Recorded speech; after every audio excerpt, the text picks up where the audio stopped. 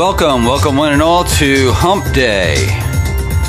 Yes, it's Wednesday, March 7th, 2018. And you've tapped into the one and only local news source for Lower Paxton Township, Central Dauphin School District, and the greater Linglestown area. Yes, it's the Gazette Morning Update. I'm your host, Bill Bostic, reporting from the studios of Linglestown Gazette, and this fine show is brought to you by Consolidated Insurance Services over on Paxtonia, 6109 Jonestown Road. Home, auto, life, and business insurance is available over there. Look for the Erie Insurance sign on Jonestown Road behind Carnes. Got one question for you folks. Where's the snow? Where's Snowmageddon? Nowhere to be found. And let's just, since snow has been in the forecast over the last 24 hours, and I urged everyone to go get bread and milk yesterday, let's just see what's happening here. Let me just take a couple clicks, and I got to start the countdown clock. Let's do that. Here we go. Looks like it's 33 degrees in the Eubana Gardens section of Linglestown. And I did actually see Eubana Gardens on a map here recently. Still interested in the history behind that. But 33 degrees, looks like we have a high of 39 degrees today, and a rain and snow mix here in Harrisburg. Tonight, 20% chance of precipitation, partly cloudy, low of 28. So somehow, someway, the nor'easter seems to have passed us by to the east. So if you're traveling east, keep an eye out for Snowmageddon 2018. And of course, this weather check has been brought to you by the one and only, and I mean one and only, clothing shop in Colonial Park. That's where it's based. The Fat Man Clothing Company. It's not a joke, folks. It's a real company. I wear their clothing regularly, and it's operated by Anthony Cristillo, the most infamous, if not famous, personality on Linglestown Gazette videos in history.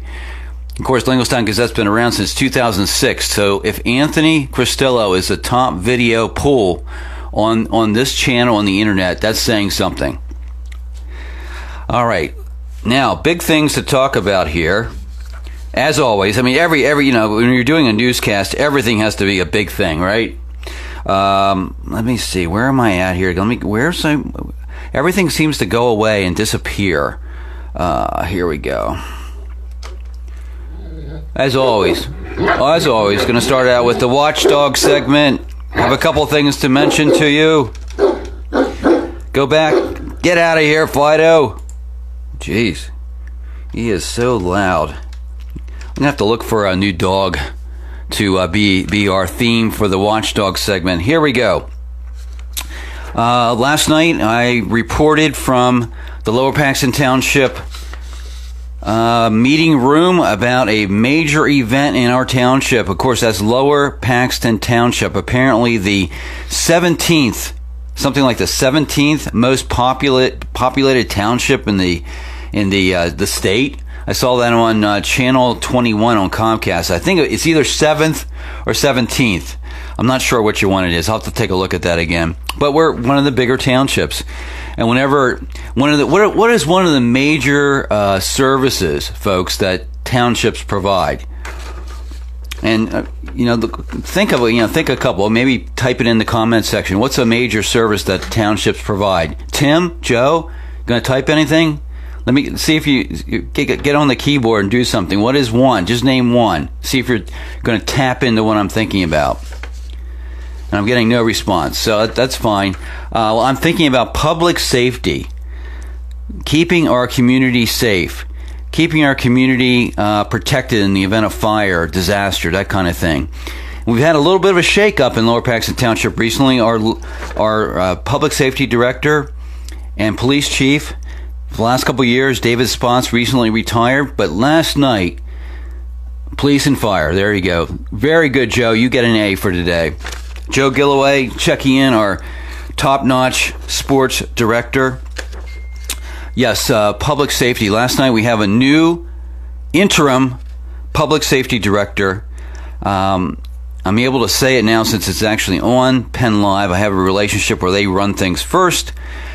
This is a person you probably have never heard of, but he headed up the local barracks here for the state police recently. His name is, he's retired Pennsylvania State Police Captain Adam Koshiba. He is from Maytown, Lancaster County, which is not too far away from Middletown. And he retired from the state police yesterday. And today he's working for Lower Paxton Township. And the thing about it is, I mean, I want you to take a look at the article. I'm not going to give everything away, but I'm telling you, what happened when I walked into the meeting was unbelievable. I've never seen anything like it. And I'm going to have you read the article when I post it. It's on Penn Live right now. And see what's happening. See why I'm saying what I'm saying. Let me see if they used my line. Yes, they did. They used my opening line, and it was an amazing display of something. You fill in the blank. Last night at the township meeting, when Adam Koshiba was appointed Lower Paxton Township interim public safety director. The other big news coming out of the Watchdog segment comes from always scanning the area, talking to people, trying to figure out what's going on. Of course, my best source of information is over at the coffee shop. I'm not able to get over there as much, referring to St. Thomas Roasters. But I did find something this morning. Yesterday was the deadline for political candidates to file their nomination petitions. Okay? And I've been talking about the 105th Legislative District. That's the one where we live in Lower Paxton Township. We've been represented for I don't know how many years, many years, by Representative Ron Marshall. He's retiring. Here are your candidates. Again, in the primary election on May 15th, if you're not into civics, we're not electing anyone. We're nominating a Republican and a Democrat to run for this office, and then we elect them in the general election in November. That's how it works. Class is over. Here's your candidates. On the Democratic side, Eric J. Epstein.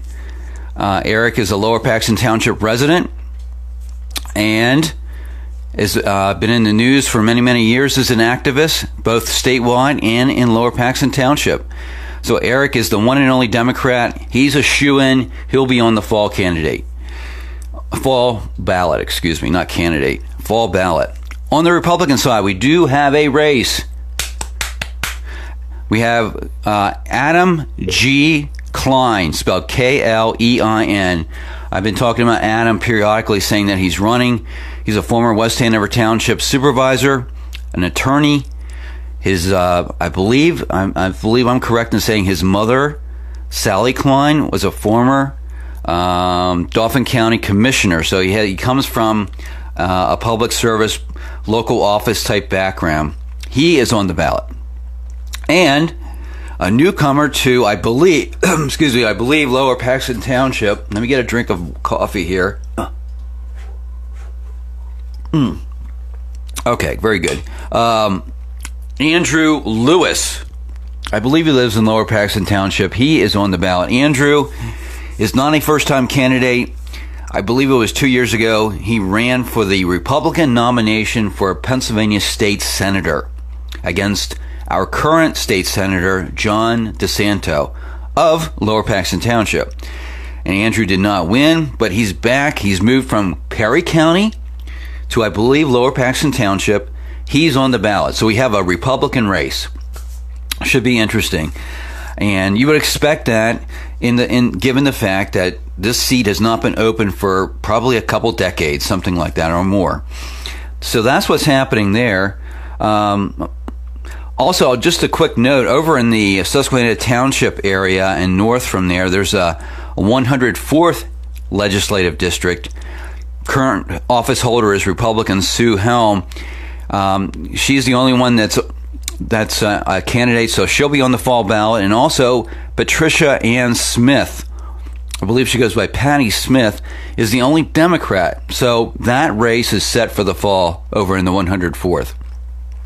I only mention that because, the 104th district is contiguous to Lower Paxton. It may be worth mentioning. Sue Helm is a member of our community. Just when you cross over from Lower Paxton to Susquehanna, you go into a new legislative district. But hey, I can mention that. No problem. So that wraps up our Watchdog segment, folks, for today. Let's move on. Moving on. Let's see. What can we do here? I love this bumper music. I'm falling in love with it. Let's see. Can we get it to play? Yes. What's this mean? This means sports. I just saw Joe Gilloway's ears perk up. Hopefully you're paying attention to what Joe says. Ooh, because Joe is not only a sports director, he is the area's authority on scholastic basketball. He's the number one authority. Now, he claims he's the number one authority on scholastic basketball by default. I tell him that he's too hard on himself. He really is an expert, and he's a member of the Linglestown Gazette team. We love to have him, and we love working with him. So the reason I mention that is, of course, the Lady Rams basketball team heading into state tournament play on Friday against Central Bucks East at, sorry to say, you must cross the river to East Pennsboro High School on Friday evening, 8 p.m. tip-off, and the Linglestown Gazette reporting crew will be there with a special analyst, Alexis Hartwick. Alexis Hartwick, a CD alum who's now playing Division II college basketball at University of Pittsburgh Johnstown, will be our special guest analyst. So we're welcoming Alexis back, I believe, for the second or third time this year. So looking forward to that. And again, if you can manage to cross over the Wade Bridge, please come to the game. It's only $6, no parking fee, and great basketball action as the Lady Rams try to move on in the state tournament. And as promised, if they win the state tournament, I will find a pole to climb like they did down in Philadelphia when the Eagles won the Super Bowl. That's to be determined. We'll see. If they win on Friday, I'm going to start getting nervous. And that takes care of your sports. And there's a couple different things I wanted to talk about today, but I think I'll just stick with the tiny is big theme to wrap things up this morning. Again, this is about tomorrow night. Tomorrow night, whether you know it or not, is a big night in our township in terms of our future. Really, the future being the next decade. Tomorrow night, the Lower Paxton Township Planning Commission. The Planning Commission is going to be holding a public hearing. Now, I know you probably want to fall asleep, but perk up here a second. What they're doing with the comprehensive plan is sort of rewriting a plan that sets the stage for what's going to happen in our township for the next decade. So whatever they put in that plan, you're stuck with it for the decade, because when it goes into that plan and the supervisors approve it, they are obliged by law, by the Municipal Planning Code. The MPC says they must put that into force. That's what they need to do, because that's what the people are saying, right? Well, is it going to be the people saying it, or is it just going to be a handful of volunteer public officials saying it? If you want to have a say in what's happening in our township for the next decade, consider coming out to the public meeting. It's at the Township Municipal Center tomorrow night, Thursday night, March 8th. There's an open house, an informal open house at 6:30 where I think you'll be able to interact with the Planning Commission members. There's a consultant that's helping them. There'll be documents laid out. You can see what they're planning on doing. And all this information, by the way, is on the Township website. And if I remember, I'll link up the Township website. I'll even link up the draft comprehensive plan for you to look at today. And then at 7 o'clock, the formal public hearing starts. And what the public hearing is, they'll say, this is the time and place established for us to unveil and get public comment for this draft plan. Well, if this public hearing, if no one shows up, will be over in about 2 minutes, because it requires people to show up and say something. Now, I will say something, okay? So that means the meeting will be at least 5 minutes long, because I have something to talk about, and it's the tiny is big issue. And without getting into grand details, I want you to come to the meeting and hear what I have to say. Really what this issue is about is that if we don't put out a welcome mat for our young people in our community, they may flee, because we don't provide the kind of environment, the kind of homes, housing issues, different accommodations they want. And this is unofficial. I am not a millennial, believe it or not. I'm almost 60 years old, right? So I'm taking the word of other people on this. What millennials? These are people aged 21 to maybe 32, 35, something like that. They're looking for affordable housing, and not the kind of affordable housing that we would think of. We're talking about really, really affordable housing that they can get at Midtown Harrisburg, Midtown York, Midtown Lancaster, those kinds of places. They want to have coffee shops and and access to different things that are walkable. They don't have to jump in their cars. Some of them don't even want a car. So this just gives you some insights that we need to do something so that our young people do not flee our township. Because, right now, just in our state, in our whole state, including our township, we're aging out. The average age is going up, up, up, up. And if we don't provide opportunities, we're not going to have any young people. And I, for one, like to interact with young people. I do it regularly at, of course, St. Thomas Roasters.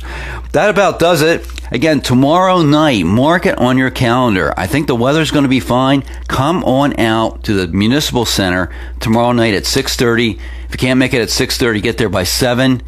And maybe take a few minutes, take 15 minutes and take a look at this comprehensive plan. If you don't get a chance, no problem. Come out anyways. So let's strike up. I don't know why my bumper music always disappears, but I have to keep clicking this thing. Oh, click. That's a sign that this show is over. I've run out of stuff. I've run out of time. Thanks for joining me, Joe Gilloway, Tim McCarthy, and whoever else is out there watching. We'll see you tomorrow on the Gazette Morning Update, brought to you by the Consolidated Insurance Services. Have a great Wednesday. Bill Bostic signing off for now.